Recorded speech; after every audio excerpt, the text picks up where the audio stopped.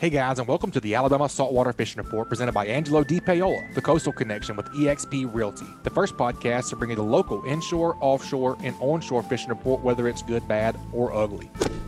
This week's Alabama Saltwater Fishing Report is brought to you by Sportsman Marine. Sportsman Marine has an extensive tackle selection of anything that local anglers need for saltwater and freshwater fishing, as well as boating accessories. They have the largest selection of the slick lure in Mobile and Baldwin County. They have Atco, Pelagic, and Saltwater Fanatics apparel along with other local brands. Go check out their Edgewater, Wellcraft, and Vexus lines of boats. They offer engine services with 5-star Yamaha and Mercury mechanics. Also, if you're looking for a street legal electric golf cart, go check out their Atric golf carts. Sportsman Marine on Highway 98, and they also have a downtown location next to Mr. Jean's Beans in Fairhope, Alabama. And also brought to you by KillerDock. As anglers, we put a lot of time, money, and passion into fishing, but most of us do not have a fish cleaning station that we are proud of. Many of us are suffering from dock dysfunction. A rotten table with rusty metal, this is just no good. But the dock enhancement that we've all been waiting for is finally here. KillerDock uses marine-grade aluminum to make fabulous fish cleaning tables and stunning canopies that will keep us out of the sun. KillerDock combines durability, function, and design to uniquely upgrade your entire dock experience. Visit KillerDock.com to see more. And also, United Bank. United Bank knows what an important role agriculture plays in our local economy. At United Bank, they are here to support local farmers with financial products and services designed specifically for agribusiness, including real loans for farmland, equipment loans, working lines of credit, and more. Truth is, they deeply value the contributions agriculture makes to our communities, and they help our local farmers build successful businesses. They want to see you succeed. Learn more at unitedbank.com or stop by any United Bank branch. United Bank, all loans subject to credit approval, equal housing opportunity lender, member FDIC. All right, folks, welcome back to the Alabama Saltwater Fishing Report. I am joined today with co-host Captain Richard Rutland. I'm Butch Thierry. How we doing today, Cap? Shoot, if I was any better, I'd be looking as good as you do. Oh, man. Especially in the flesh today. I Come like on this. Now. I know. We haven't seen each other in a while. I know. Busy, I'm looking forward to it. Been getting up to the farm some, doing some work up there, getting my hands dirty, feeling like an old man. Really make your back ache whenever you dig a trench all day one day. Oh, that's how I feel too. I'm about to sell one of my contenders, and I've been buffing and waxing and doing a little bit of gel coat sanding, this, that, the other. I get home like, oh God, you don't ever feel it the day up, but the next day you're like, golly, elbow grease. I know I'm not even 40 yet, and I'm complaining like I'm old, you know. I know it. I don't know what it's going to feel like when 60, 65 rolls around. Yeah. It's going to be to grease the joints a little bit. Yep, have to ask Captain Bobby some of his tips. That's right. Huh? Sucker's still going. He can work all of us under the table. Yeah, I can guarantee you that. He's just like my dad. He got that. Don't ever stop. He got that daggone Abrascato energy, man. I don't know where they get it from. Every one of them's like that. Balls to the wall. Oh yeah, that's it. Well, what you up to, man? Oh man, just crazy weather. It has been. The weather's been a little nuts. Very typical springtime. We'll usually have some Alabama springtime. How about that? Yeah, but just for our area, the weather's been fairly typical. You know, you have some really pretty days in between these fronts, and then you get a front like what we had last night and stirs everything up. Heck, it was blowing like 20 plus knots all day yesterday out of the southeast. Everybody I talked to, just about nobody went out that I could tell. And then you turn around, you get like completely different wind direction today, and the tide's way up, and so you just have these conditions that are kind of all over the place, so fishing wise, I just been trying to kind of look for some consistency, and that's sometimes hard to find. I think we're going to hear about that a little bit in some of our reports. I know with the inshore report, when we get positive Pat on, I'm gonna talk about the inconsistency of some of the fishing and whatnot. But there are some things that are really consistent. Sheephead and redfish have been real consistent, but speckled trout, not so much. Been a little bit all over the place. Yeah, I mean, talking about these swings and all, I mean, golly, I can't imagine being a fish right now. It's hard enough for us up here. I know. They don't know what the heck's going on. Yeah, they're as confused as all of our listeners, like, right. What do we do? Where do we go? Heck, I'm right there with them some days too, man. It's tough. But like I said, that's typical transition phase, where you have some days of some really good success. You go back a couple days later or the next day, and it's like poof, they're gone. Where'd they go? And you start scratching your head and like, yeah, man. So yeah, it'll be interesting to get the reports today and see how everybody's faring. That's right. I wanted to tell this story. I think it was not this past Monday, but the Monday before last. I had a podcast listener, Steve Calthrop, with us. He's the owner of Jesse's over in Bon Secour or nice. Magnolia River. Took them fishing. We had like one of the struggle kind of on the struggle bus, but of course we had like water that was 2 feet low all day too, and from one of the north wind. But I had a first happen to me. We were fishing down in Grand Bay, and I walked to the back of the boat to check on something or get a wind knot out of somebody's line or something, and I was looking down next to the edge of the boat, and I saw a fish right next to the boat, and I was like, what the heck is that? And I saw it kind of roll a couple more times, and I looked down there, there's a speckled trout sitting next to the boat, and I reached down with my hand and grab a legal speckled trout out of the water, like nothing wrong with him or whatever, perfectly fine, and threw that joker in the box, and that was like, I think we only caught about like 4 or 5 keepers that day, wow. So kind of helped make the box, but that was definitely a first for me. Outlier. I just reached in the water with my hand and caught a fish. I feel like that's what some people probably think I just do on a normal basis, but right, whisper them up, call them up. Yep, that's funny. I had some other guys. I had one of the fellows that owns the slick lure on the boat with me the other day, and we were fishing around Point of Pines down in Beulah Battery, and we heard some guys shooting guns down there the other day, and we heard a handful of bullets whiz by our head like I was in the movies, like go by us. Oh yeah, we hit the deck and got out of there. I would say so. That was another first. So 2 firsts in 1 week. Caught a fish with my bare hands and got shot at for the first time in my life. I think I would much rather the first situation. Oh my goodness gracious! It absolutely it scared me. We had a kid, like a teenager on the boat. And did you have a change of underwear with you? No, I didn't. But I might have could have used it. Yeah. Lord, that's not fun. No, it wasn't at all. So I don't know who that was or what was going on down there, but we got the heck out of there. Rather not stick around and find out. No, for sir. Sure. No, sir. And I'm sure as a lot of our listeners are probably seeing on social media and just from word of mouth, we've had a fish kill. Yeah. Which we'll kind of probably try to wait to get into with Patric Garmeson in a little while. But yeah, it'll be interesting to hear your thoughts. I know you've been talking to some people down there that are smarter than we are about it. So yeah.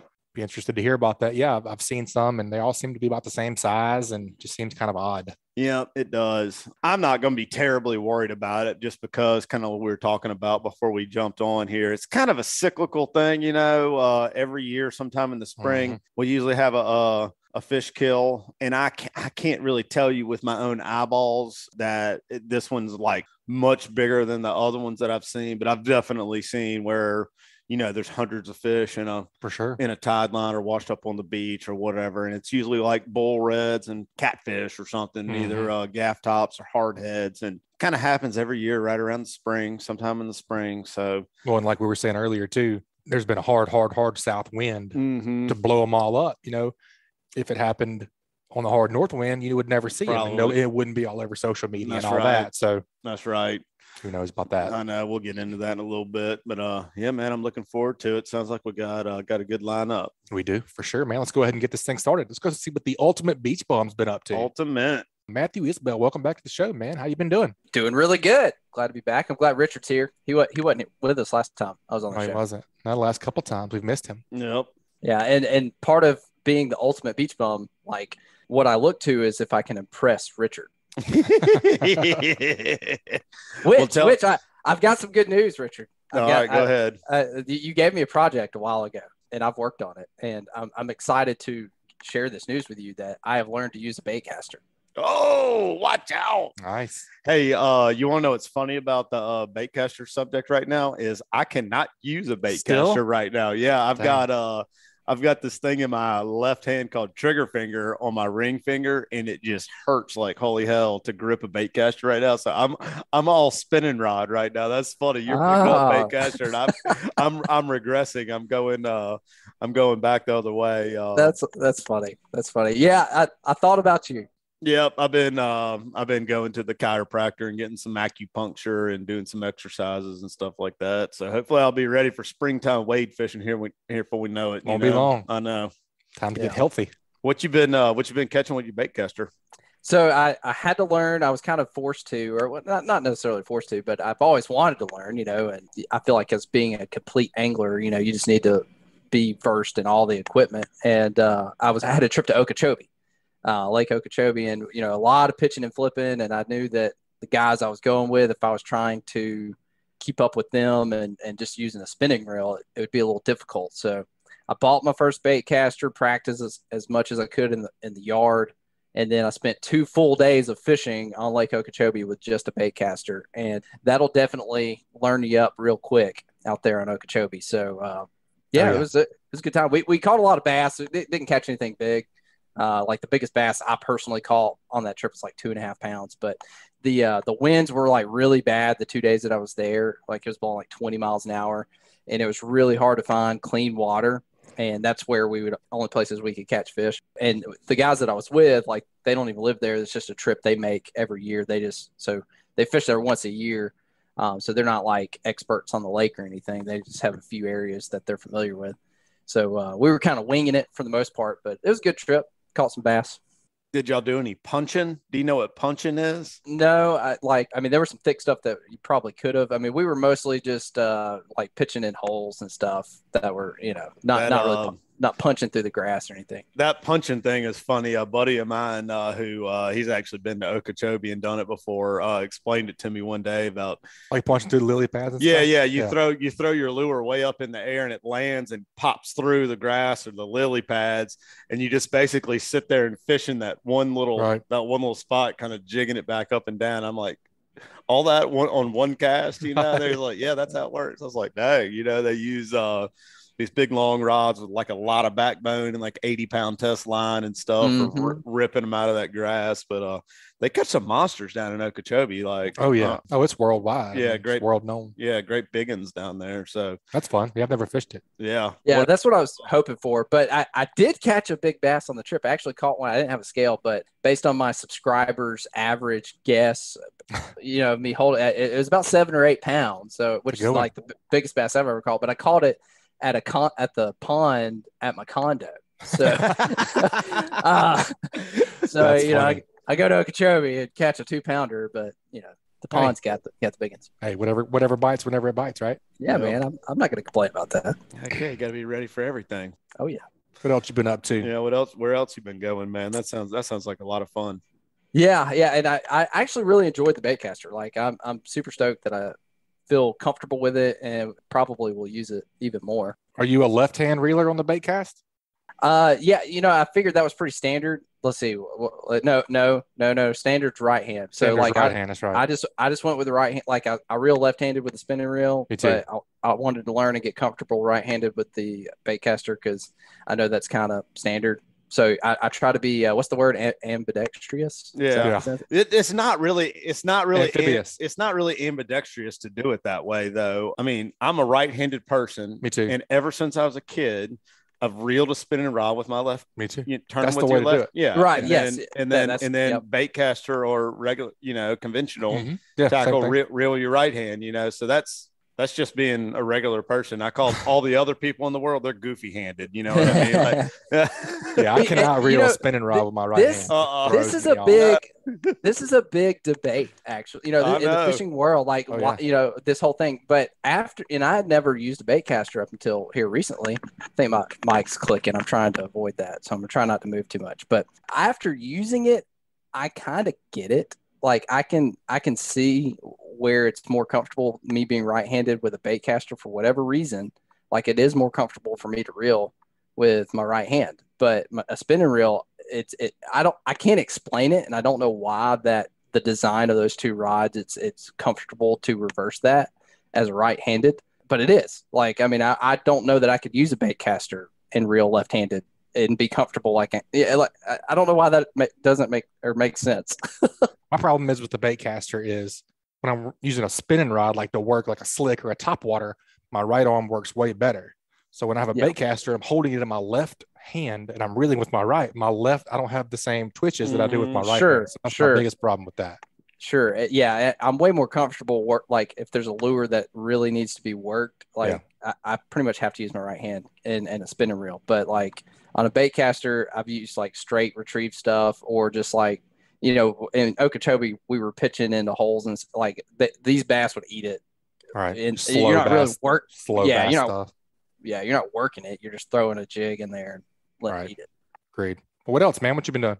Yeah. So, surf fishing, we're around here. We're getting very close. There have been a lot of redfish, and something that was really cool. We had a few opportunities, a few days here recently, where I was able to just walk the beach and you could actually see the schools of redfish. And they weren't like huge schools, but like they would be real close to the beach and they were just chilling. They weren't cruising. I mean, really just hanging out. And I'd see pockets of fish that would be like 3, 4 fish, maybe 1 or 2 here and there. And that's something that's really fun to do, is just walk the beach and sight fish when you get those opportunities. Of course, it's got to be calm, clear, and all that. And I've been able to do some of that, and just started really set rig fishing again, trying for pompano. It's getting right. A few have been caught in our area. They did have like a 1-day run of pompano east of here. Yeah, I saw a bunch of them over there on 30A area. It was 1 day. So the day before, people were catching maybe 1 or 2 here and there. You hear about that 1 day. I think it was like a Saturday. Everybody just whacked them. I mean, insane day. I actually went the next day on Sunday and fished the same stretch of beach over there that everybody was catching them the day before. And we didn't get a bite. And everybody else on that same stretch of beach, same story. Not a pompano was caught. And I knew several of the guys that were fishing that day, that same stretch, very, good at what they're doing. Like they knew what was up, and nobody was catching fish. So it was crazy. Just that like 1 day school of fish that came through. Everybody's getting excited. Like it's here. It's just kind of like, I think kind of a fluky kind of thing. Ultimate, that's one thing that I always talk about with the month of March in particular, is it's a transition period. You have fish trying to come out of a wintertime pattern and get into a spring pattern. And that's what you will see, for me anyway, inconsistent fishing. When you're trying to do the shallow water thing, you'll catch them 1 day in a spot and then go back the next day, and then poof, they're gone. They're moved on to their next little haunt that they're going to be in, or the water temperature dropped just enough to push them back into deep water. Or, the one thing I've been noticing the past really about last 7-8 days has been that these huge swings in the tide, where like a couple of days you have it where it's 2 feet high, and then in the next couple of days you have it where it's 2 feet low. So just the inconsistency of the weather and the water temperature, spring is almost sprung, but it's not quite there yet. So I'm glad to hear y'all are having some of the same struggles the rest of us are. That's definitely not there. Talking about your redfish on the beach, I've been doing a little bit of that over my direction, over towards Dolphin Island, and that's been a ton of fun. What's been your go-to lure over there? I've got one. So they're very hard. Like sight fishing redfish, especially when they're not cruising, if they're just kind of chilling, whatever. It's a hard fish to catch. Like, well, at least it is for me. Maybe not for you, Richard. I wouldn't expect it to be hard for you. But I've thrown a lot of things. But what I've actually had the most success consistently on is the Salt Strong Slam Shady. It's a little paddle tail. It's like 3.5 inch, and it's a really good color. I used it a lot fishing the beach for flounder this past summer. Had a lot of success with that there, and I've caught like 3 sight fished reds now on just that Salt Strong Slam Shady off of the beach. And anything that I can get a redfish on the beach that's not like super active to eat, I feel pretty dang confident in the action and color and presentation of that lure. So that's, if I see redfish, if I'm spotting them, that's what I'm probably going to have tied on. Yep. So I've had trouble like getting them to like the other day. I know we were seeing like bigger groups than what you're talking about, anywhere from about 15 to 30 fish in a group. And I was throwing like Fishbite, like the Fight Club, the scented stuff in front of them, and they weren't really keying in on that. And I don't know if it's because like I was getting my jig down on the bottom and kind of twitching it along or whatnot, and kind of needed enough weight, heavy enough jig head to make a good long cast out there in front of them. But I tell you, I tied on a couple of just old Johnson Sprite Gold Spoon.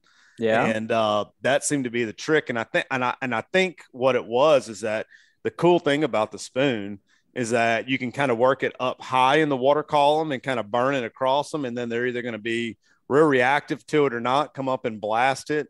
Or if they're kind of acting a little screwed up, a little funny, you can slow that thing down and let it flutter. And then get it even on the bottom. you're almost kind of maybe just jigging it a little bit. And I don't know what they think a spoon is, if they think it's like a pogey or a menhaden or a finfish, or if they think it's a crab, I was because it thinking crab. almost kind of looks like a crab too, like with their little swimmers in the back. So that really seemed to be the trick with some of our fish late last week. So that spoon was fun, man. I hadn't fished some spoons in probably since back in the fall. It's Captain Bobby's go-to for redfish. Yeah, he likes that spoon. That's kind of where I learned that trick from. It's not hard to cast that thing a long ways.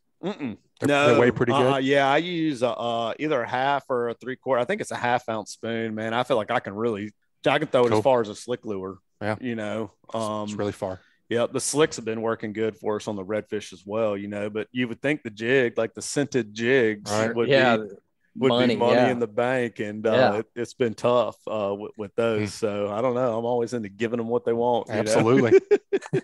Yeah, I may have to try the spoon. I've caught one redfish. This was like a couple years ago on a gold Johnson spoon, and it was cruising, and it was a really cool experience because it was like almost on the beach. I mean, at the wave, even it was real calm, but the wave that pushed up, that redfish was like almost on dry sand. It was so close to the beach, and it was past me, and it was going away from me, and I threw past it and just brought that spoon right by it, and it turned around and ate. I just got to see the whole experience right there off of the beach, and it turned around and ate that thing. It was really cool, but I haven't used a spoon probably since then, so I need to try it again. That's one thing I always really enjoy this time of year in March is those reds love to get on that beach. And they're not necessarily all bull reds. They're more like, I would just say your upper slot, like your 24 inch would kind of be on the small side, but you're generally not bigger than about 30, 32 inches. You're not usually catching those big 36, 44 inch ones like that. But it just amazes me how shallow they want to get on those bars sometimes. Like they'll literally get up and there'll be a school of 30 of them, like in a foot or in like a foot of water. You know what I mean? Like shin deep, ankle deep water almost. And they're usually really aggressive. That's fun. It is a lot of fun. Yeah. Unfortunately, I didn't see as large of schools as you. Now I was on foot, and I think I walked about 7 miles the day that I was walking and looking for these fish. And the one that I actually caught that particular day, I threw it about 3 or 4 different schools, but this was the largest school that I saw, and I think it was like 5 fish.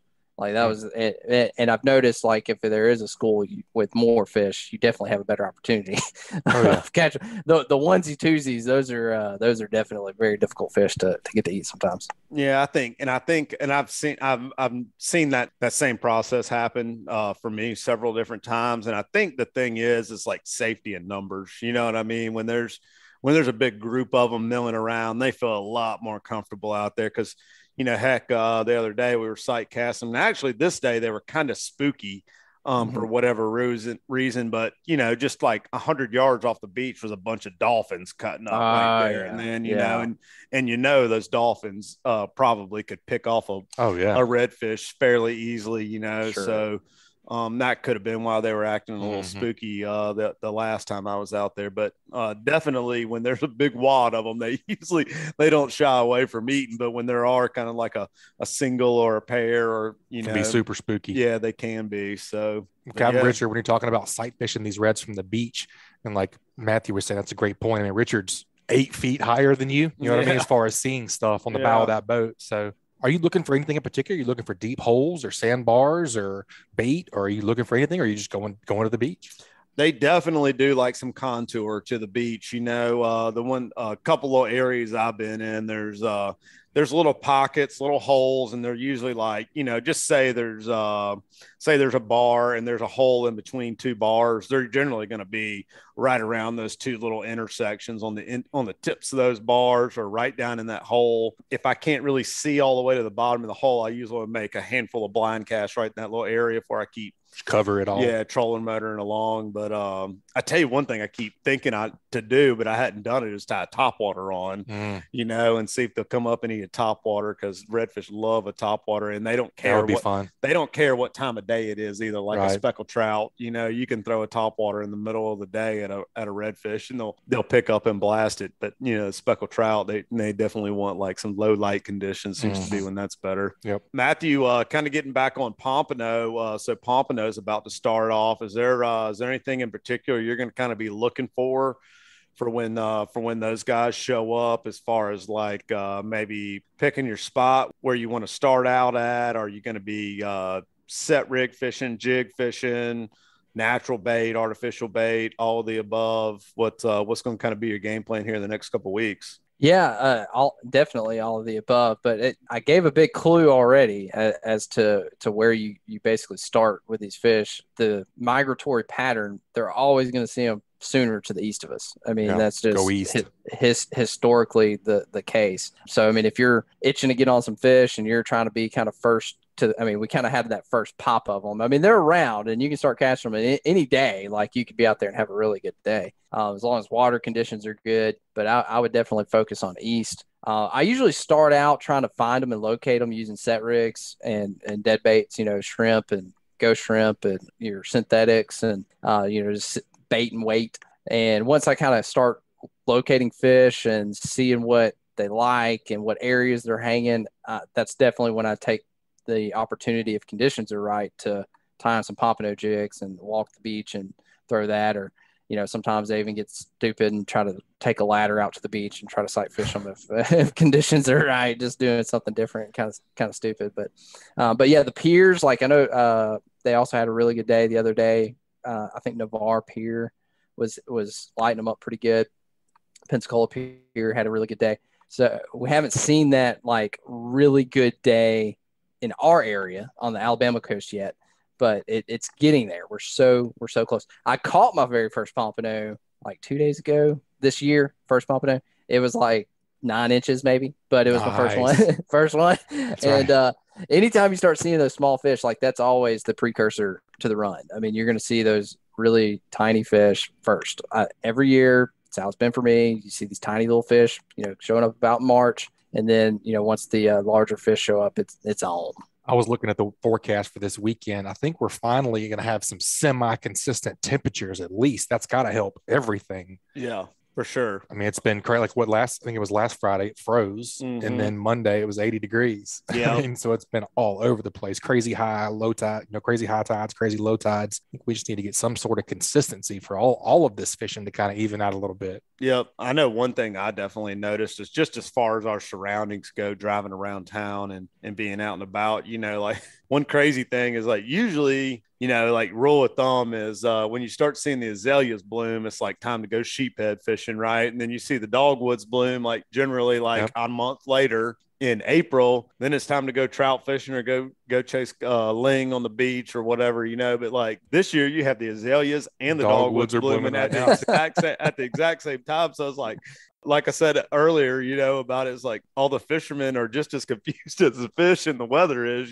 So are the trees, apparently. No, I mean, that's what I'm getting at, is everything's a little bit confused right now. So I think a little bit of consistency to the weather and whatnot is really going to kind of go a long way, Got to. Yep. So. Yeah, once for pompano, like if you have a way, I look at an app called Windy and it gives me water temps and stuff. And you can plug in the area that you want to look for specifically. But, once we start seeing like consistently water temps at about 68 degrees along the beaches, we've talked about that before, but that's kind of the target temperature for these pompano. And that's when we'll start really seeing those schools hot and heavy. Yeah, that just kind of goes back to what we've been talking about with the inconsistency. I've seen water temperatures in the past week anywhere from 58 degrees all the way up to 70 degrees. You know what I mean? You got a 12 degrees. Poor fish. I know, so that's just it right now. But has there been any kind of consistency to anything else going on out there? Whiting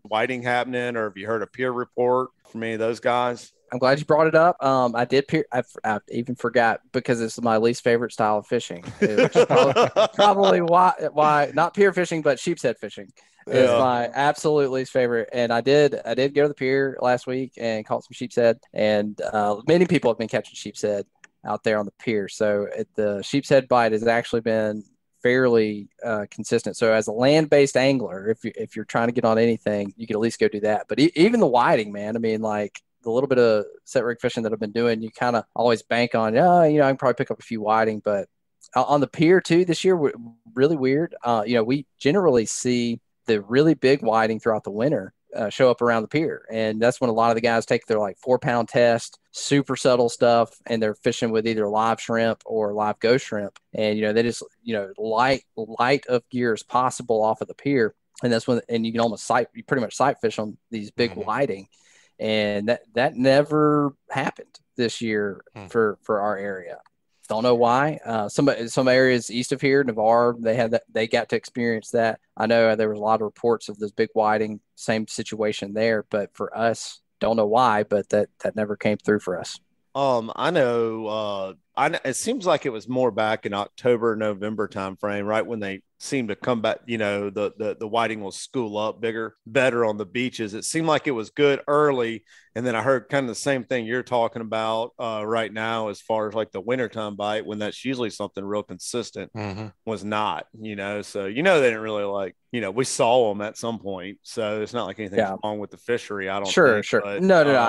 I'm not alarmed. It was just kind of odd, like. The last several years, I knew that you could go to the pier and catch some whiting, but that just wasn't the case. Maybe during the winter. Too many people watching Bama Beach Bum on YouTube, huh?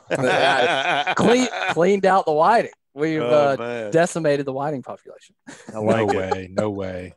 What else have you been up to, man? What did we miss? Anything? I've got. I don't really have a whole lot of trips coming up. I'm going in May. That's kind of my next big trip, going up to Cape Cod, and I'm going to be chasing some stripers. My goal for that is to catch one with my feet on the sand, a striper. So it's kind of a different thing, and I'm just implanting myself up there. I have no intel. I'm just researching it myself. I'm not going to be using a guide or anything. Just going, spending a week, and hopefully going to find a fish or two. That'll be fun. I'll be looking forward to hear the results of that. Hopefully you have some good luck. Yeah. That's what I like doing, man. I really like winging it. Just going somewhere and figuring it out myself. I have connections. I could reach out to people. I have people offer all the time, and I of course could hire a guide and all that. But like for me, it's just, and I feel like for what I do content wise, it just makes it a little more interesting to see me struggle and see me just try to figure it out and go through the process of, using your brain to find fish and figure it out. Yeah. Well, it's always that much more rewarding too, to strike gold than it is to, hey, somebody tell you, oh, hey, go dig a hole right over there, and you're gonna get rich, Right. Right. Well, I might could do that now. We're talking. If we're talking money, Right. Fish is a little different than a pot of gold. But anyway. Well, man, that's a good report, Matthew. If folks want to follow you on the YouTubes or Facebook and all that stuff, what's the best way to get up with you? Yeah, it's Bama Beach Bum. You type it in anywhere on the socials, you'll find me. It's there. It's very widespread. That's right. There's plenty of content out there for you. Sweet, we always enjoy it, as always, man. We look forward to hearing from you next time. Safe travels. All right. Thanks, man. All right, guys, take a quick break and hear from a few of this week's sponsors. That segment was brought to you by Fishing Chaos. Fishing Chaos recently announced the launch of its new club module and a partnership with National Scouting Report to significantly enhance exposure, recruitment, and scholarship awards for high school anglers. NSR announced last month the addition of fishing to their already successful sports recruiting program. Fishing Chaos invites all high school fishing teams to create a free club on the Fishing Chaos platform. Clubs can hold tournaments within the high school team or invite rival clubs to compete in CPR, catch photo release events, as well as live weigh-in events, as Fishing Chaos supports most any tournament formats. The addition of the new Fishing Chaos Club Management module allows coaches to easily communicate with the team about upcoming events. It automates the tracking of Angler of the Year or Team of the Year standings and collects angler results. Fishing Chaos will play a key role in recruitment by collecting data on tournament finishes. NSR will build angler profiles based on these results and other criteria important to college programs. If you're interested in setting up a free team club or a tournament, please contact Fishing Chaos today at fishingchaos.com or call Jesse Wilson at 256-508-1853. And also brought to you by Alabama Marine Resources Division. The Alabama Marine Resources Division reminds all recreational anglers who harvest gray triggerfish, greater amberjack, or red snapper that their catch must be reported through Snapper Check. This includes vessels, kayaks, and shore anglers who possess any of these reef fish. Reporting is mandatory and must be done prior to landing fish in Alabama, regardless of where the fish were caught. Anglers can report to Snapper Check online at outdooralabama.com or through the official Outdoor AL app. For more information about Snapper Check or any of the fishing seasons, please visit outdooralabama.com. Man, it's always fun to talk to Ultimate, man. He's Never know what that dude's gonna be doing. I know he's a good dude, man. I just love following him and watching his story just progress and flourish and whatnot. But let's I guess we don't know where Pat's gonna be, but whether he's on the eastern shore in the Gulf of Mexico or over here in our waters. Over here in our waters and on the west side. But how we doing today, Patric Garmeson? Doing well. Always nice to get out there and have a guide trip, have some happy customers, especially when it's a little bit of a struggle bus bite. But jumped off the boat pretty excited about their next trip down to our area from Indiana. So I guess that's all I can hope for as a fishing guide is folks anxious to get back for next year. That's right. It's funny you say that. We were recording a Hunt and Land podcast earlier, and we were talking to a guy that connects hunters to outfitters. He's like the middleman. Mm-hmm. And that's what we were talking about, man. You can help a lot of things, especially as a guide. But necessarily, the fishing and the hunting isn't necessarily going to be jam up all the time. But that's all right. The other things in between are what makes a good guide a good guide. You have happy people. You're busting your butt. You're trying everything that you can. And sometimes they just don't cooperate. That's right. Mm-hmm. Yep. Talking to you earlier, sounds like you had a tough trip of tough trip today. I've also had a couple of those here recently, and to me, it's just one of those functions of the transition period we're in right now. I know just on my end, I've seen within the past week or maybe week and a half, I've seen water be a foot to 2 feet low, and then I've seen it be 2 feet high, and then we've had these maybe 12 degrees of temperature swing in a span of a couple of days. You're seeing water temperature sometimes that are like in the upper 50s, lower 60s, all the way up to 70 degrees, and so I feel like the fish are just struggling to find comfort, whatnot, not to mention all these crazy different wind directions that we're getting. You had all that southeast yesterday, big hard west wind today. Who knows what we'll be doing tomorrow and the rest of the week, but kind of looking long range, it looks like things are maybe going to kind of stabilize a little bit, which I think that's really all we need is just a little bit of stability with as far as the temperature and whatnot goes. Yeah, absolutely. Every time we've kind of gotten through one of these miniature hurricanes that come through and it seems like a day or two later, things will kind of level out and fish cooperate a little better. But generally, if I've been able to find some pretty good quality water that hadn't been just like 4-foot seas the day before, I seem to be able to find the bite. But it seemed like today, like you said, it went from like southeast. And the only refuge I had was either to get into the rivers or canal or something like that, or fish the western side of the bay. And I did a little bit of all of that. Kind of felt like the canal was going to be my savior, and the water looked good in there. But man, we just couldn't get anything going in there. So then I pulled out and got into the bay, and the water was not what I would say ideal, but we did.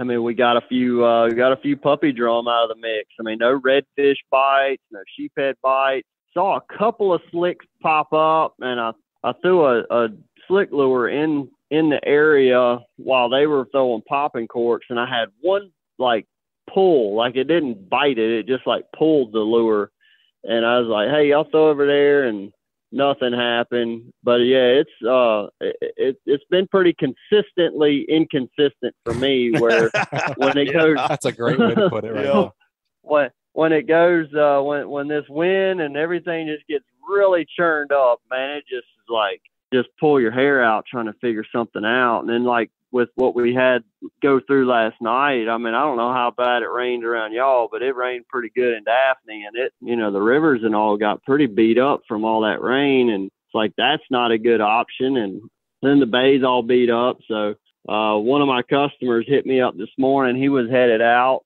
and said he'd report back if he got on something, and he reported back a 0 when he was putting the boat on the trailer. So dang. You know, misery loves company on some of these days. You know what I mean? That's right. And I tell you, today's conditions right behind that big front, and I see this in the wintertime a lot behind all the fronts.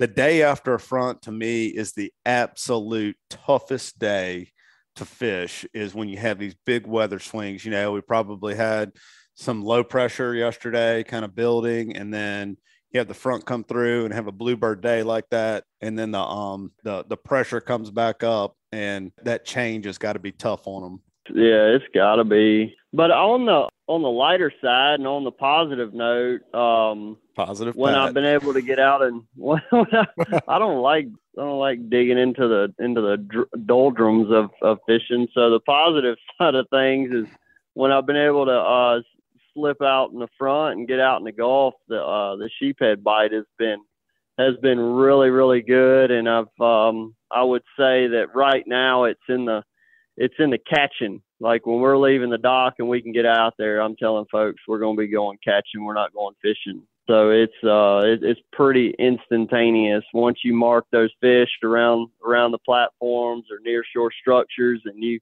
you're marking them pretty heavy. I've found that kind of my sweet spot is at say 10 feet deep down to maybe 20 is like, and that seems to be where a lot of the fish are hanging.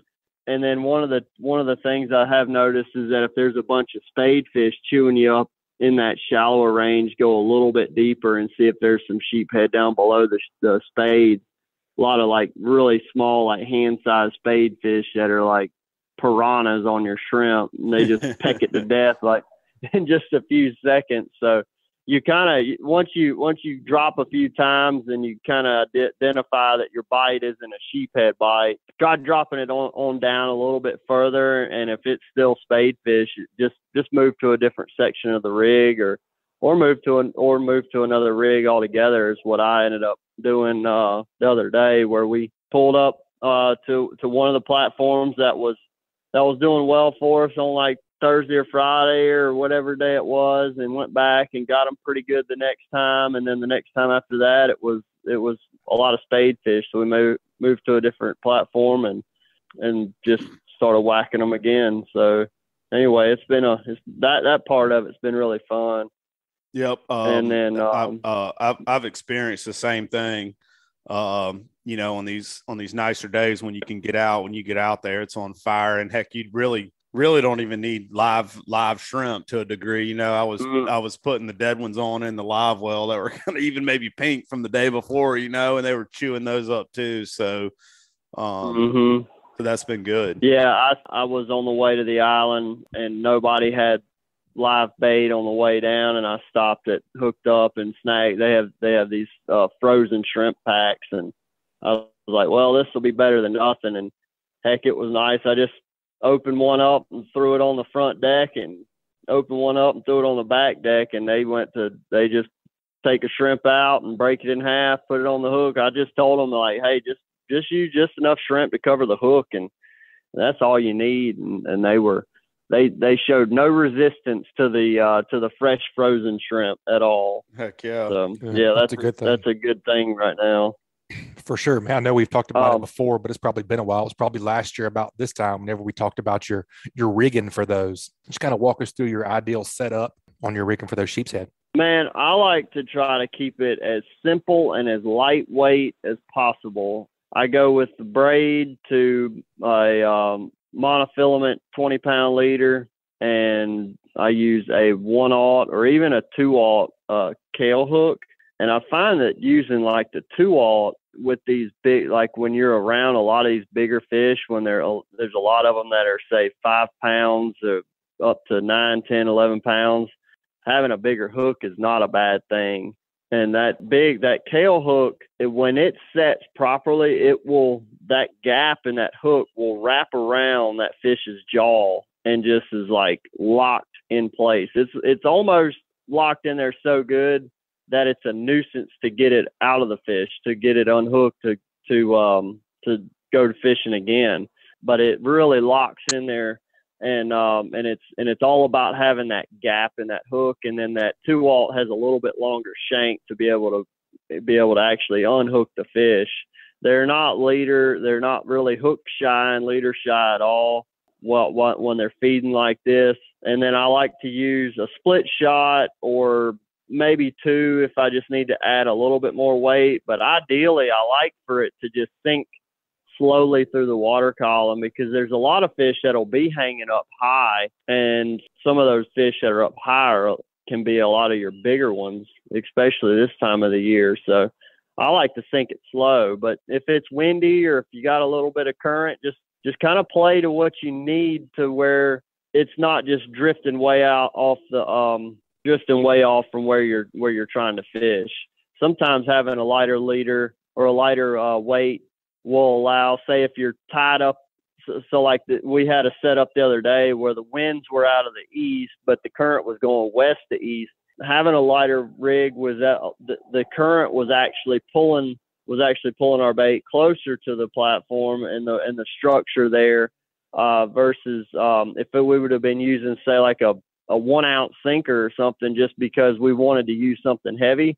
The current wasn't strong enough to have pulled something that heavy closer to the structure where the fish were. So that's another advantage to having that lighter weight. So I don't know what the size, like when I buy split shots, I'm just buying them at the bait shop, and I say, hey, give me like 2 packs of every size, and I just whichever works. And I just start playing around with it till I find one that works.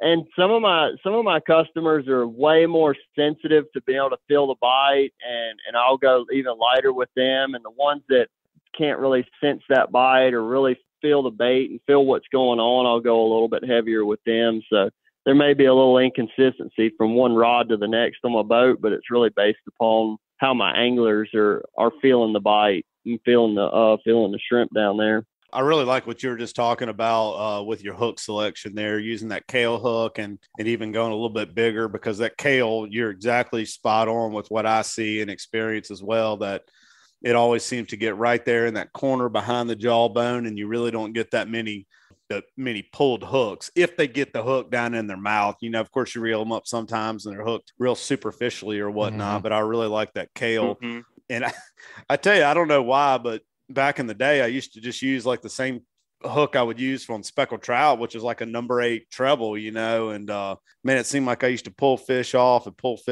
one after another. And then one day I tied on like a live bait J or a Kale, and hook ratio went through the roof. Not to mention I wasn't having reeling up squished up treble hooks from from those sheets. Crushers. They will flatten that treble hook. No, man, it's amazing. I tell you what, I saw something pretty interesting the other day, last week, kind of right when this, the sheep had kind of started to show up. And I think you and I both went out there on the same day, and you'd had a real good morning, and I kind of had a little bit of a struggle with it. And I was getting eat up on live shrimp by bluefish, which is kind of a strange species to think about being around this time of year. And Patric, to a T, guessed exactly which rig I was at. He's like, oh, yeah, that one over there, it got the bluefish on it, But one thing I did pick up was there was another guide boat out there that I saw, and we were close enough I could hear them talking, and they were using crabs, fiddler crabs. Yeah. And they were catching those sheephead pretty good. And we were getting a sheephead, about every 5th or 6th bluefish, and it makes sense, I guess, that the bluefish were leaving the crabs alone. And on the shrimp, And that was kind of a little bit of a way to combat that. I thought that was really interesting. I don't know who that guide was. I've seen him around and whatnot, but anywho, that was pretty interesting little trick there, you know, maybe for some of our listeners that's to a great pick up tip. on. Yeah, if you can get, because if you go to that one bluefish rig, if you end up at the bluefish rig, you'll know when you get there. Yeah.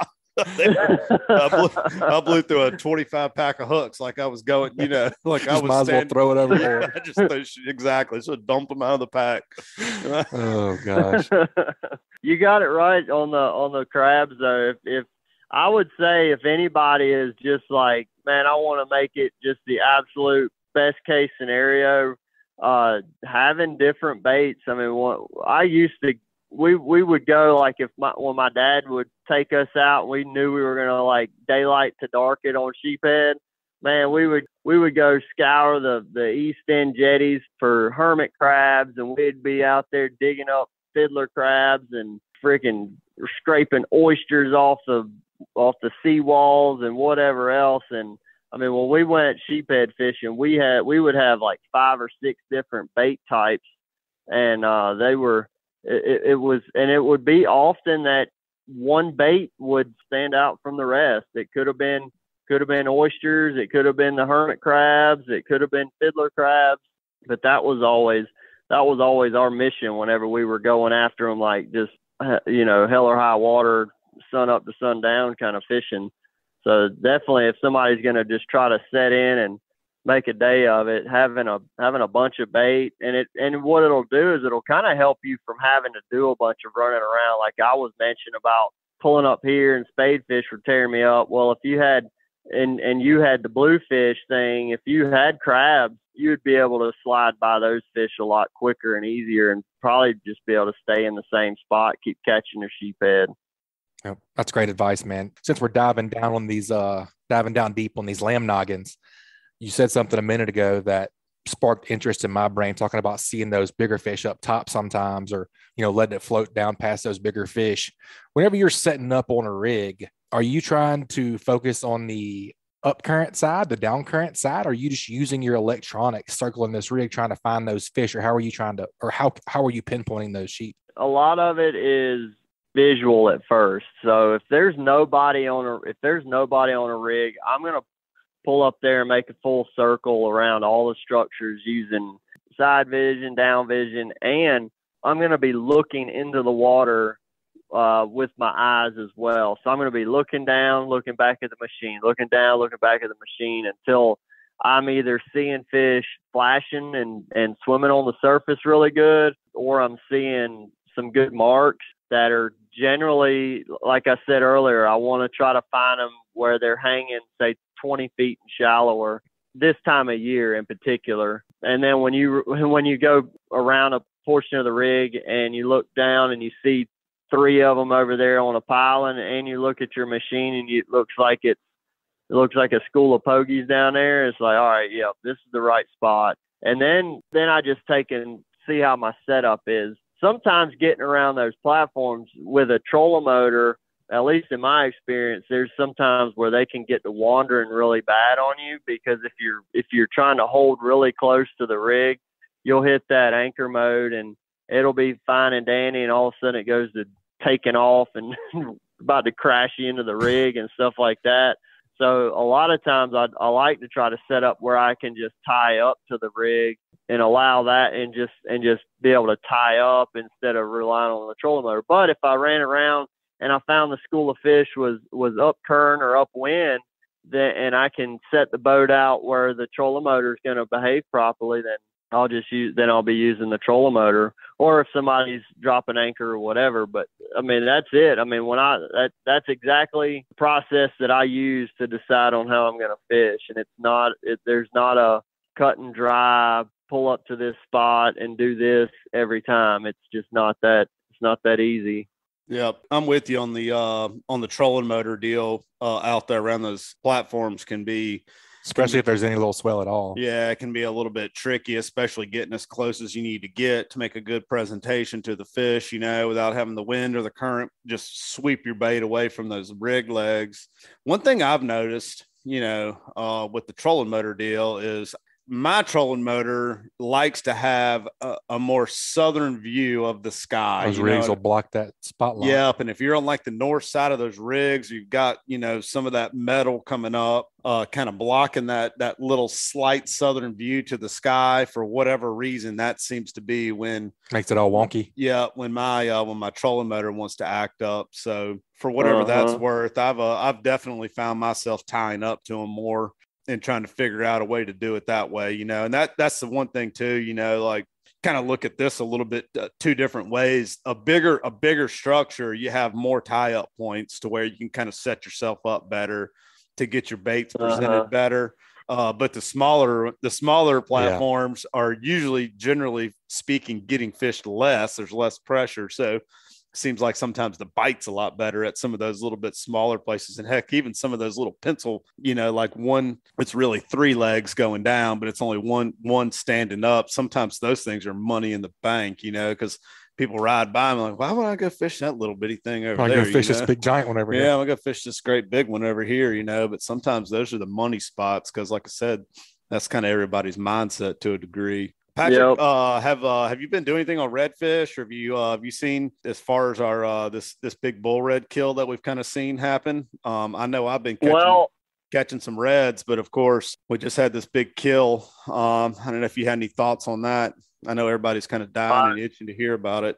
Yeah, so just prior to those fish starting to pop up, I had a really, really good trip in the bay where we found some bull reds feeding on the surface, not like this big giant school like just Dixie bar style, but they were there and we were able to keep circling around and catching them. Up until that point, red fishing had been pretty good to a degree. I mean, there were some days where we were having to really work for 2 or 3. Really felt like it was more work than it was worth. Overall, the red fishing has been a little bit funky and a little slower for me this spring. And then we saw a few fish around Dolphin Island the other day, and they weren't acting great, like seemed a little off as far as when we cast to them. There'd only be like one that was interested in eating. But as far as the redfish kill or whatever's going on, I've seen it several years in the past, and I've seen it happen more so in like April. But it always seemed to be like when the rivers are just staying high in the spring, when that Tom Bigby and Alabama River are staying really high and in the flood stage or near flood stage, just pumping just way more fresh water than we're used to into the bay. It seems like that's when those die-offs occur. And I've talked to some of our marine resources biologists, and I've heard them kind of theorize that it could be maybe some sort of freshwater borne bacteria or something to that effect. But the interesting thing is that it's bull reds and bull reds only out there floating around. And the last few times I've seen it, when I was trying to catch redfish, I felt like even the smaller redfish may have been affected as well. Like my redfish bite just was really, really tough for a couple of weeks whenever we were seeing a lot of those dead fish around. So that's about all I know, other than, it's sad. I mean, we were way further up into the bay today and saw bull reds, and my customer I was talking to said that they fished other parts of Mobile Bay today and saw bull reds dead all over the place. So, I mean, it's thousands of fish by all accounts of the different reports we're hearing. I mean, that's a lot of stock being eliminated. What have you heard, Richard? Man, just, so Crystal Hightower and I had a long conversation yesterday about all this, and she's got some ideas about trying to figure out in the future why these fish have died, which really entails kind of having some watchdogs, having some people looking to find one that's either dying or kind of acting funky or something like that, to either get a live fish or a fresh dead one in there to go and do some different tests on them to try to, kind of put their finger right on why that fish, what the mortality of that fish was. This event, like you said, it's sad to see and it's terrible, but it seems like literally every year in the spring, sometimes, you had said something about April, and I already kind of feel like it's April weather almost to a degree, but every time this time of year we see a bull red kill, but it's like you said earlier, usually it seems like there's some catfish mixed in with it too. You'll see all the catfish kind of die and some bull reds die. Mm-hmm. But right now it only seems like bull reds, and it only seems like the same size fish, which is interesting. They are, and it's kind of a widespread deal. We're seeing them in the Gulf, seeing them up in the Bay, seeing them in Mississippi Sound, over there on the Eastern Shore, Fort Morgan, Dolphin Island. Yeah, it's kind of a little bit all over the place. So who knows exactly? There was a bunch of theories as to what that was, but no algae bloom, right? I heard that could have been algae bloom, but they ruled that out. Yep, that's right. And dissolved oxygen is good. We've had plenty of wind and tide movement and things of that nature. Hasn't been a significant temperature drop to kill any fish. There's a lot of other fish I would think would die to a temperature issue than a redfish. They seem like it seems to be very specific. That's right. So who the heck knows what's going on with them? There's a bunch of theories floating around out there, but none of them are alarming. No, not at the moment. What you said, Richard, the watchdog, that is definitely one of the things that some of the biologists I've talked to said that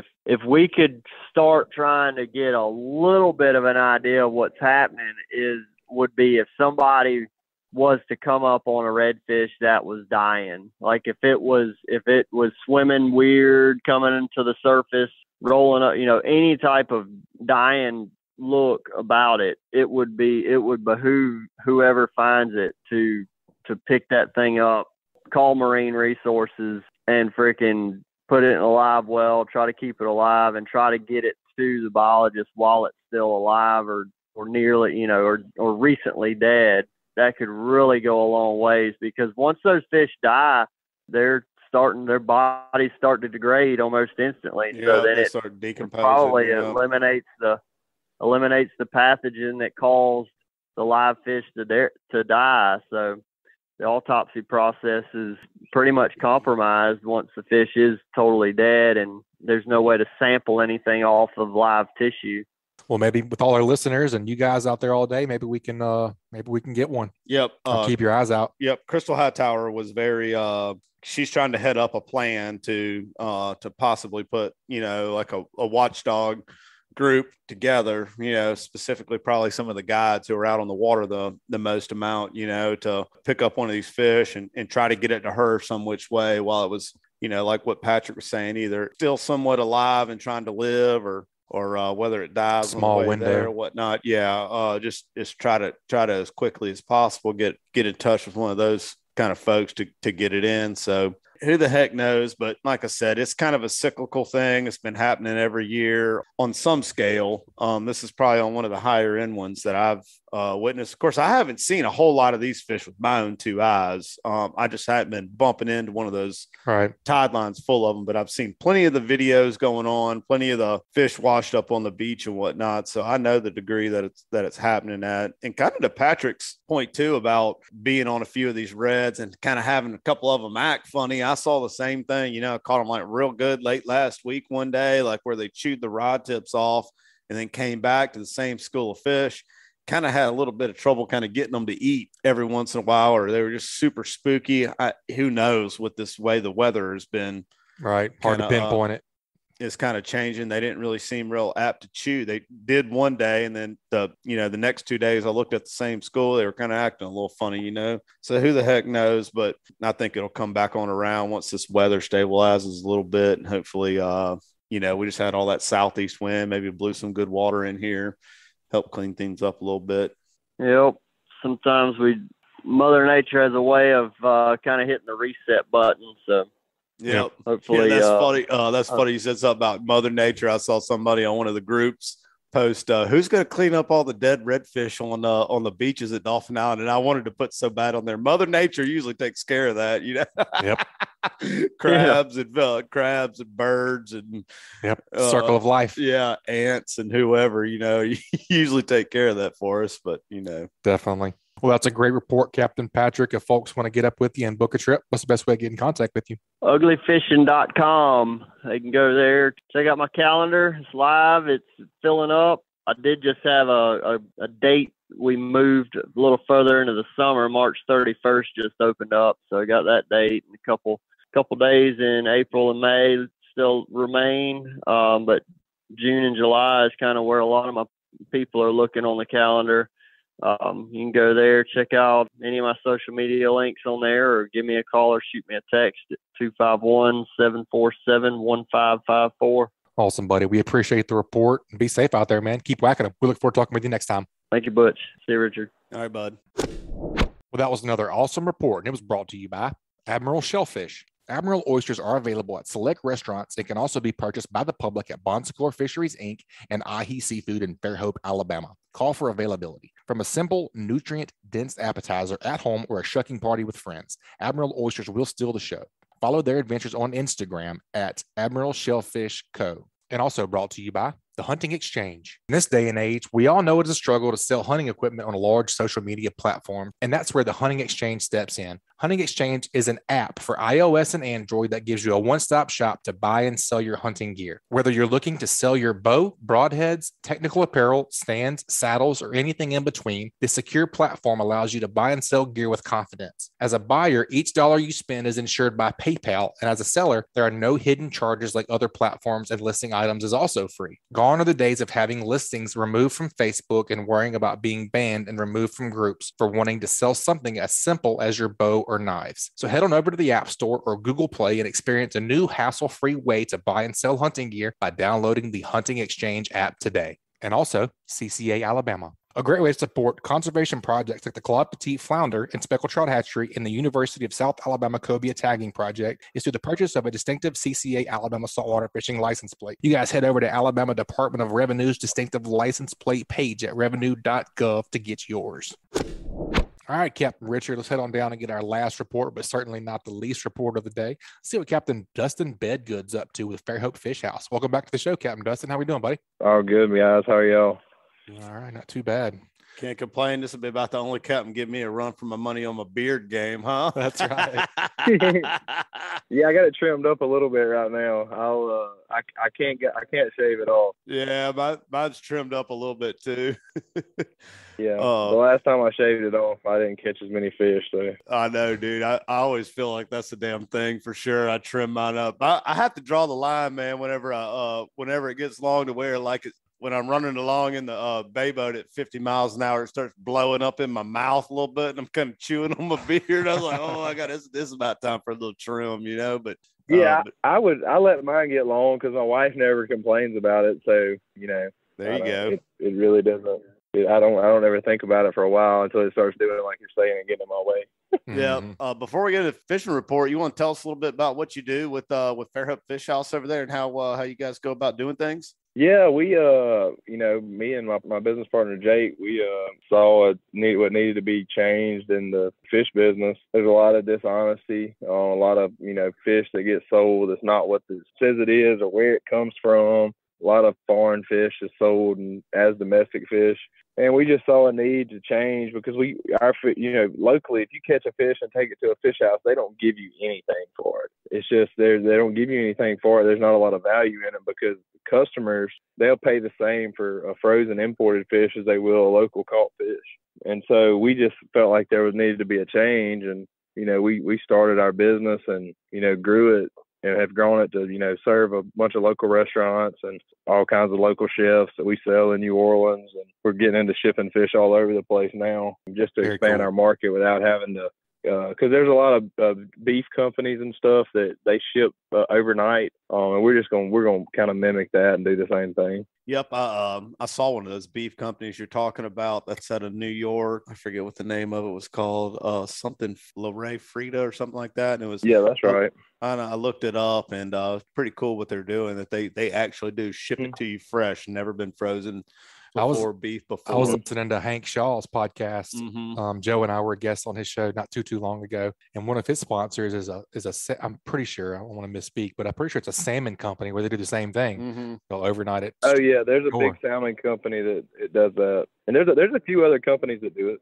I think it's really cool what you guys do. How, you know, you're obviously over there on y'all side. You have set hours that you're open, that you can have walk-in business, and then y'all also have a delivery set up. And man, the really cool part about it to me, man, is that for folks who don't have the means to go out there and get one of these species of fish, you know, you're getting it basically right out of our own backyard and bringing it to people's homes. Because where we live, it is ridiculous to get something imported, you know, but it is hard to find good local stuff. And when Dustin was kind of talking about not necessarily knowing what kind of fish you're getting and all that, I don't know if anybody's seen Seaspiracy on Netflix or whatever, but man, you watch that documentary. Make you think twice about buying that chunk at the market. Yeah, man, golly, it's wild what goes into some of this. You know, there's like people who are like sold into slavery and stuff, like overseas. There's Chinese boats that go out and fish for 6 months at a time. Yeah, and catch fish and fill that boat up, and they have other boats that come out to them and they offload to them. And those fish are just months old. They process them and then send them all over the place. And there's people that eat them and they think it's the same thing. Yeah. And honestly, we get told sometimes that what it is they gas it with carbon monoxide to make it look that perfect color. Pink. Mm-hmm. Yeah, I've seen some of that on y'all's Facebook page. Me too. That was eye-opening. Really eye-opening. Yeah, when they gas it changes it. Dustin, I've seen you also with some of your tuna before, where you run the wire down the Iwajimi? Yeah. What is it called? Yeah. Iwajimi? Okay. You do that to all your fish, or? We do that I don't do it to the swordfish because I kill them a little differently. I bleed them. I hadn't really tried to do it on them, but everything else, I mean, literally everything else you can do it to, down to a beeline. Okay. And it really makes a difference, especially if you're trying to get a long time. If you're trying to get that fish to last and keep the freshness for a long time, it makes the most difference. Yep. AFCO just put out a bunch of information on that, to where they're selling some of those kill wires and whatnot. Yeah, I've seen that too. They sell the kit. Yeah, and man, I nerded out on it for like 30 It makes a big difference. 30 minutes watching all the videos and reading up on it, man. It really makes a lot of sense what they're talking about, you know, shutting down that electrical system, the nervous system in the fish and whatnot, man. And that's a really, really neat way. And you know, if you want to like get into ethical like taking of something, man, you're like you're kind of taking the fish's life right then and there, and then letting it bleed out and all that. It's a really, really, really cool deal. Well, enough about all that. Tell us about some fishing, man. What you been getting here recently? Man, I've been sword fishing mostly, doing a lot of nighttime fishing and daytime. The last trip I went on was a really good bite. It was on the Moon, and we caught several fish that night. And then the next morning, right there, before lunch, we went through a stretch. We caught 4 or 5 fish in an hour and a half. One of them was, around 200, maybe 215. I didn't weigh the whole fish. We just weighed the cores or whatever. But the bite got real hot and it was on fire. I didn't have any baits rigged. I would drop. We caught a fish. I rigged a bait, dropped back down, and within probably 5 minutes of landing the first fish in the boat, I had rigged a squid and we were back down and tight. Wow. It's just they were chewing, and if you can get the baits back down there to them, they'll keep eating. And we were fishing multiple lines, and so that helps you keep a bait down also. The fishing multiple lines definitely, improves your chances with those fish, because the more baits you got down when they start biting, the better chances you're going to have until you get doubled up, and then you got a lot of confusion going on, but it's fun. You mentioned fishing the Moon, and that being an incredible trip. I mean, what do you attribute that trip to? And did y'all specifically, go out that night because of a certain condition, or was it just a weather window? Why do you think that trip was so hot? It was because of the Moon. I mean, that's why I was there. I mean, I've been waiting for this moon. I mean, since, a couple of full moons ago, when there's certain moons now that it's not necessarily on the full moon. It could be, a night or so before, but if everything lines up, I'm going to be there, even if it's rough. Because, I mean, recently, at night, especially that night bite, it's real good. I mean, you can be ready with the Fishhouse, we're fishing some buoy gear. It's hand line gear, so you hand line the fish. Mm-hmm. And, I can put out 10 baits. And on the Moon, all 10 baits will be tore up before I can get back and check the other one. Wow. You may not catch those fish, but you can tell that fish was there, he was there. It's just you didn't hook him, but they're really active on that Moon, and they come up shallower. and what I think. That's interesting. I remember having Angelo DePaola on here. He's done a lot of sword fishing over the years, and he was kind of talking about one thing he likes to do on the full moon is set his baits a little deeper because that light transmits through the water column a lot deeper, you know. So like just on say like a new moon phase, he'll fish them like, you know, 250, 300 and shallower, and then fish as deep as 500 feet like on a full moon and whatnot. So that's interesting. You like it a little higher up the water column for on that moon. And it's probably a little different than rod and reel fishing, because I'll also while I'm fishing the buoys, I'll have the rod and reel fishing out too, and I'll be fishing those, you know, a little deeper. But you know, I just had this conversation with somebody. You know, I think we catch a lot of small fish at night too. I think that I should always be fishing. I should always be fishing deep even at night, because it just makes sense that those fish they're still down there eating. It's not like they quit eating down deep. Mm-hmm. Right. If they're biting like that in the daytime down deep, they're still gonna be down there at night biting, I think. Right. You know, most people are not fishing down that deep at night. That's cool. Before we jumped on recording here, we were chit-chatting ahead, and you said something about fishing some new areas. Maybe give folks an idea of maybe something you look for as far as going and finding a new area. Everybody kind of knows the hot spots, you know, like the ditch and the spur over there off Dustin, and then some of that stuff that's back to the west. But you know, maybe give folks an idea of something to, you know, as far as finding a new area, what you're looking for. You know, are you looking for water depth or just a little bit of bottom detail there? Using electronics at all as far as you're looking around? Yeah, I'm definitely always using the electronics, looking for bait, looking for, you know, any kind of change on the bottom. But it also seems that, because really I used to fish at the, you know, the places where everybody fishes, and, you know, I could sit out there all day by myself. Literally people would go by, you know, every once in a while somebody would be around there fishing, mostly people just there up shallower, you know, bottom fishing, not a lot of people around. Now, of course, it's grown a lot, and there's people everywhere at those typical spots on some of these summer days, especially. And I just decided that on them same days, I'm just going to get up in there and fish beside them. And then on the days when nobody's out there, I'm going to go to my new spot. Yeah. So I don't have to worry about anybody seeing me. Yeah. Mm-hmm. Because, I mean, I don't think that it's a bad thing that there's a lot more people getting into it. I don't have a problem with it being people there. I just, you know, everybody, it's so hard for people to go out there and to go somewhere besides those known spots. For sure. They just feel like, you know, I'm going out there, I got to go to where everybody else is going and getting them. I get a little bit of gratification out of catching them when there's nobody around. Definitely. But there's a lot of areas. I mean, all you really got to do, I think, is just think about the depth that you're catching those fish at in the known spots, and just kind of start exploring. I mean, we got a lot of area that, you know, eventually it falls off in that same depth range all along the shelf. Right.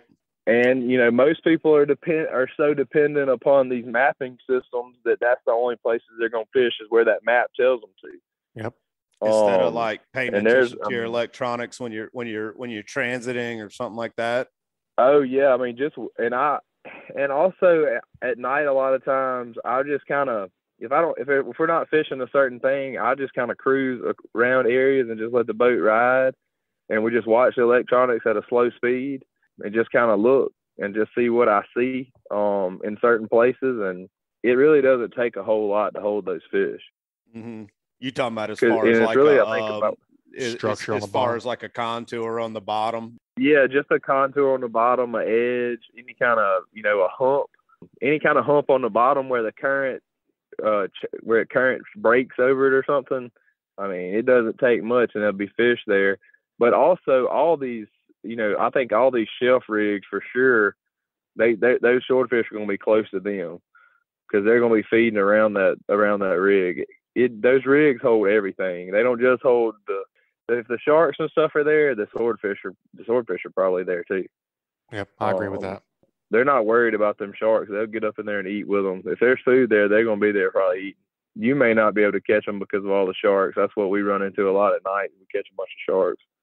Yeah, I'm sure. There's plenty of those. Especially closer to the rigs. Oh yeah, no shortage of the sharks.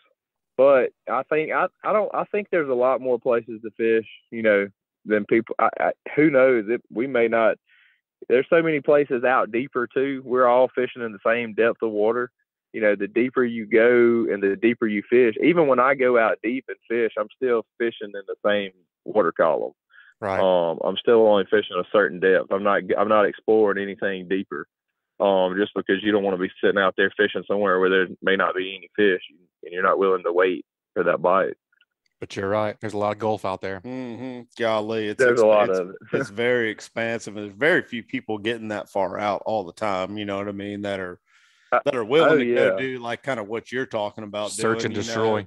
Yeah, getting out there and looking around, doing their homework and spending a lot of time out there to find these certain types of contours and whatnot. When you're talking about like a finding a bump or a contour or something like that, what are you looking for as far as like the most bottom relief? Like, is 50 foot a lot for you, or is it more like 100 foot as far as a contour change? I haven't found a whole lot of places where there's a contour change of a drastic change of 100 foot. Mm-hmm. Most all of them are less than that. Okay. Or they're gradual. Most of them are going to be less than that. There's not a whole lot of places where you just like a sheer fall off. Mm-hmm. I think over on the East Coast, those guys and I know some guys around the mouth of the river on the west side of Venice, especially. They have places that are just like rocks, big rocks. Is what it seems like. Almost like you're grouper fishing on a big rock. Yep. You just kind of go up on it, and they're catching them in those places too. That's pretty cool, man. Yeah, it is. It's kind of like a blackfish or a ling, man. You just absolutely never know where one's going to show up. Like boom, like if they're going to be. Oh yeah, there's a lot of swordfish out there. I think these long line boats that are fishing out way deep are catching some really big fish. We have some really big fish in the Gulf. I mean, I got to witness those guys catch that 500-pounder this summer. Yeah. I mean, there's no doubt there's some giants here. I'm just, we just got to keep, exploring to find where they're at. Yep, and take care of them too. We were talking about earlier. There's a bunch more people fishing. I mean, you got to be careful with the small ones, and like you were saying, you were catching a bunch of small ones. I think that's a good thing. I mean, it is a big Gulf, but you can outfish a pond no matter how big it is. Yeah, golly. I think we're the nursery pretty much for it. And one thing that a lot of people don't understand, I think there's plenty of swordfish in my opinion. The thing about it is if we don't catch our swordfish the allotted amount, which we never get close to, if we don't catch our swordfish, they'll just give them to another country that will most definitely catch them. Yeah, that's interesting. They're controlled federally, and they'll give those to another country, and they will most definitely catch them. It may be out of their part of the world, but these swordfish swim all over the place. They're not. I don't remember exactly the numbers on it, but I know Michael Pittman tagged those fish over there at the mouth of the river, and one of those fish was caught again in the same spot. Like I don't remember. I want to say it was 500 days later, or maybe it was 800 days later, and then another fish he tagged in the same spot was caught in Nova Scotia. Oh wow! Golly, that's wild. These pelagics move. Heck, there was blue marlin that just caught in the up there in North Carolina, 5,500 nautical miles. Yeah, wow. I mean that's wild to travel that. You think about a single fish traveling that far. That's crazy. It is 5,500 and miles. It only took him it was only a year that Yeah, he crossed the equator. Didn't he cross the equator? Yeah. Yeah, I mean and who knows? I don't know how long it actually took him to swim that far. He might have just been there in one spot for a while and just left one day and swam all the way there. True. Who knows how long it would actually take that fish to get there? Yep. And that's crazy to think about. That's cool stuff. It is. Maybe we can start tagging some of these swordfish around this area and see where they're going and if we have any resident fish, etc. That'd be cool. I got an idea for the pop-off tags. Would be cool. The swordfish swim so fast, I think it'd take a really good anchoring system. It would. And they're so crazy, man. To keep the tag in there, you know what I mean? But it'd be really cool to set them. you know, if you could set them like 6 months from now and a year and kind of space out some tags for when they're going to pop off, and then get the location and all the data. It's going to be crazy to look at the data. You know what I mean? Like temperature changes, you know what I mean? Like what the temperature is down the bottom to the surface, and then, you know, a lot of cool stuff. Oh my goodness, it'd be unbelievable. You know, that's incredible to think about, one swimming from Gulf of Mexico to Nova Scotia. Golly, I mean, that's a haul.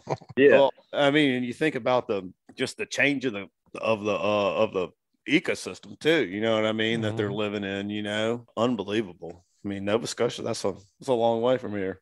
I guess it's the kind of the same trick that the bluefins make. Yeah, true. Very cool stuff, man. That's a great report, Captain Dustin. Thanks for joining us today, man. If people want to patronize the Fairhope Fishhouse, what's the best way to get up with you and get some fresh fish? They can find us on our website, or they can call me directly at 251-377-7135, you know, for information on the fish house and information on fishing charters. Very cool, man. We appreciate it. We look forward to talking with you next time, buddy. Be safe out there. All right. Thank you. All right, guys, that wraps up another great segment. Let's take a few minutes to check out a few more of this week's great sponsors. That segment was brought to you by Riccadoni Family Dentistry. You're going to need a good dentist, so you may as well make an appointment with fellow angler Josh Riccardoni. He provides services for all ages and accepts most dental insurances. Do not let an achy tooth ruin a day on the water. Call today to book an appointment at 251-342-6672. And also brought to you by L&M Marine. L&M Marine has something for everyone, from small hunting boats, pontoon boats, to bigger bay boats and offshore hybrids. L&M Marine LLC prides itself on its customer service and knows how important it is to have someone you can trust and to be taken care of. They are locally owned and regularly support the community. L&M Marine provides superior customer service and has an entire team that consists of professional sales members, finance experts, service technicians, and a knowledgeable parts and accessory staff to support you. Go visit their friendly, reliable, and experienced staff, now located only 6 miles north of I-10 at 34600 Highway 59 in Stapleton, Alabama, or give them a call at 251-937-1380. And also, Sam's Stop and Shop. Sam's Stop and Shop is your one-stop shop located at 27122 Canal Road in Orange Beach. Sam's has a little bit of everything, including a deli, inshore, offshore, and surf fishing tackle. They also have bait, clothing, groceries, name brand sunglasses, and so much more. Sam's also has tackle experts and podcast contributors Chris Becce and Dusty Hayes on hand to answer any questions you may have about any type of local fishing, and can also repair your rods and reels if necessary. Stop by and shop or call them at 251-981-4245 today.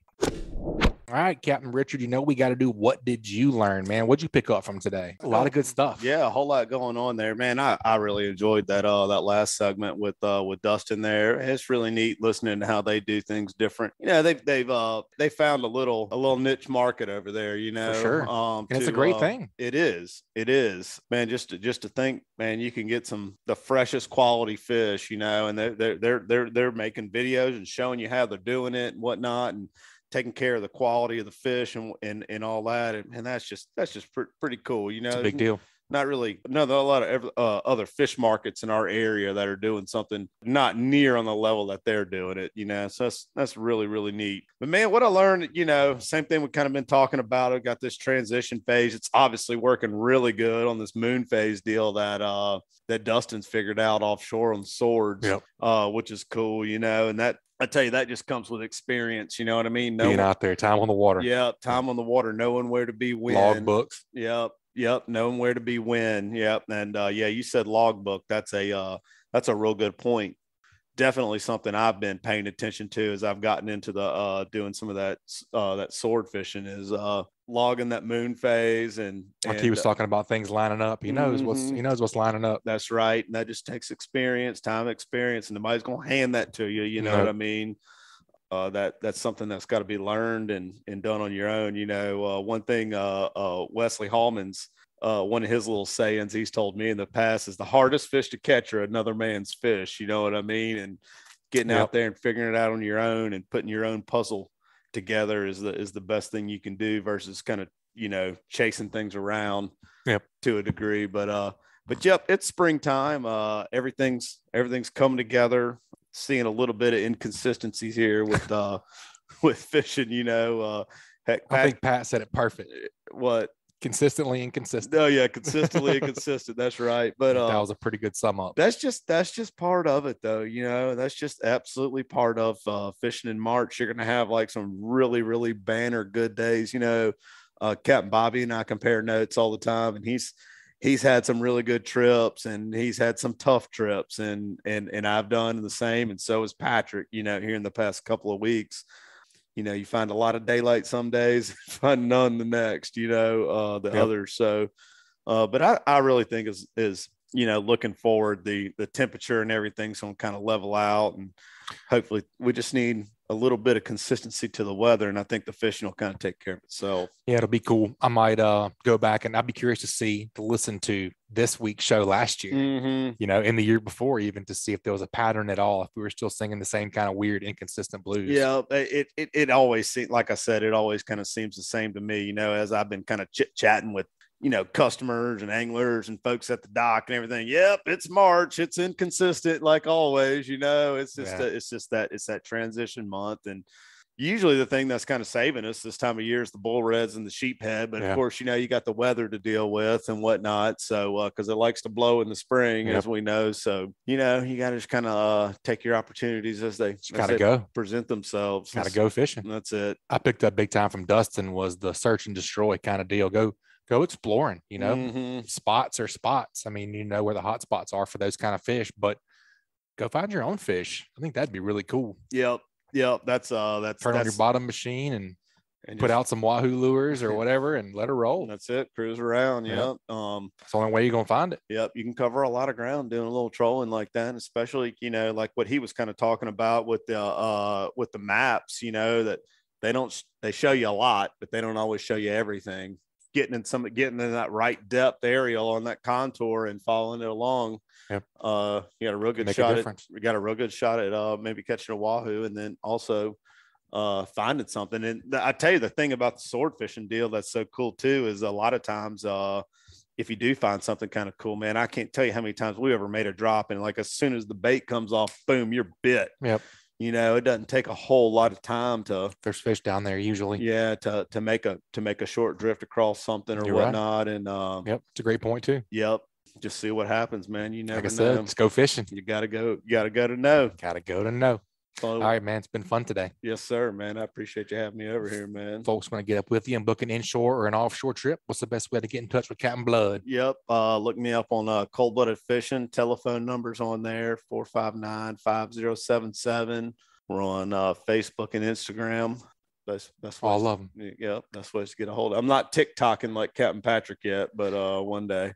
Maybe not. He got a little millennial in him, I guess. He does. He's very ambitious on the technology. Oh, yeah. Well, man, I enjoyed it. Thanks for joining me today, Cap. Yeah, buddy. I look forward to the next one. All right, guys, that wraps up another great segment. Let's take a quick break. Check out a few more of this week's great sponsors. That segment was brought to you by Photonis Defense.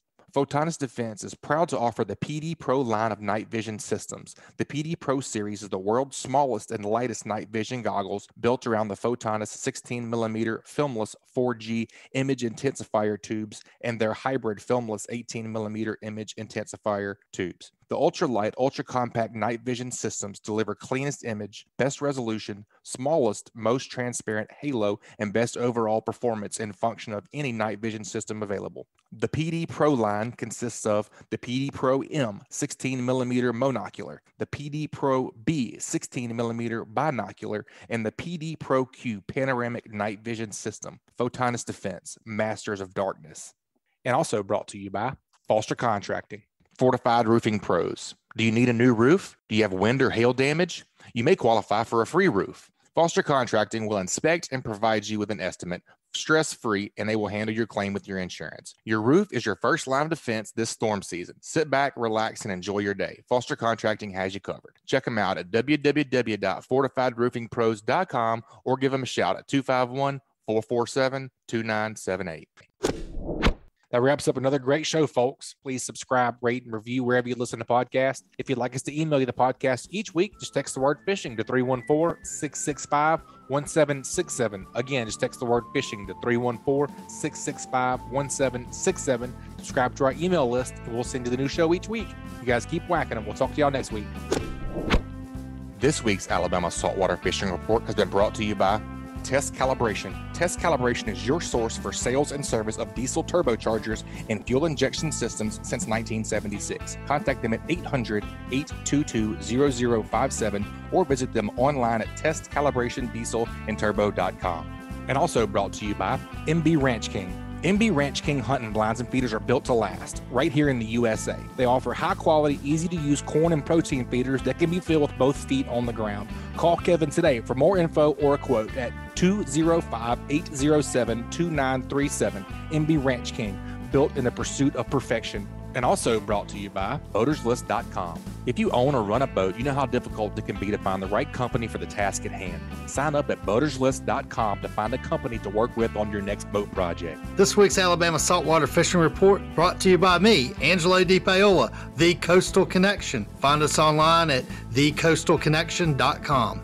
And also brought to you by Bahio Sunglasses. See more, catch more. Experience the clearest lenses on the planet with Bahio Sunglasses. Try on a pair at your local retailer or check out BahioSunglasses.com to see for yourself. And also brought to you by Advanced Transmission in Spanish Fort. Give the professionals a call who have been trusted on the Gulf Coast for over 25 years at 251-626-6061 or check them out online at www.advanced-transmission.com. This week's Alabama Saltwater Fishing Report was brought to you by me, Joe Baya, and National Land Realty. If I can help you in any way with the purchase or sale of land in Alabama or Florida, whether it's timberland, farmland, recreational land like hunting land, or even agricultural land or ranch land like a horse farm, drop me a message at jbaya@nationalland.com. That's JBAYA@nationalland.com. And also brought to you by Fishbites. Are you tired of stinking baits? Fishbites don't stink or leave a stink on hands and everything else. Won't come off the hook during a hard cast or in rough waters. Check out the full line of scented saltwater and freshwater baits and tackle at fishbites.com. And also brought to you by Hilton's Offshore Charts, bringing you the highest quality online satellite fishing chart since 2004. Your source for sea temps, altimetry, currents, and watercolor at hiltonsoffshore.com. And also brought to you by Bucks Island. They have new pontoon boats, bass boats, bow riders, and aluminum boats for sale. They provide boat service on all kinds of boats, even if they weren't purchased from Bucks. Visit them at 4500 Highway 77 in Southside, Alabama, or give them a call at 256-442-2588. Also brought to you by Dixie Supply and Baker Metalworks are proud to be your metal roofing headquarters for over 40 years. Save time and money by buying from the most reliable manufacturer on the Gulf Coast. Buy it today, pick it up today. With the addition of their new store in Cantonment, Florida, they now have 8 locations to serve you. Dixie Supply and Baker Metalworks, your metal roofing headquarters.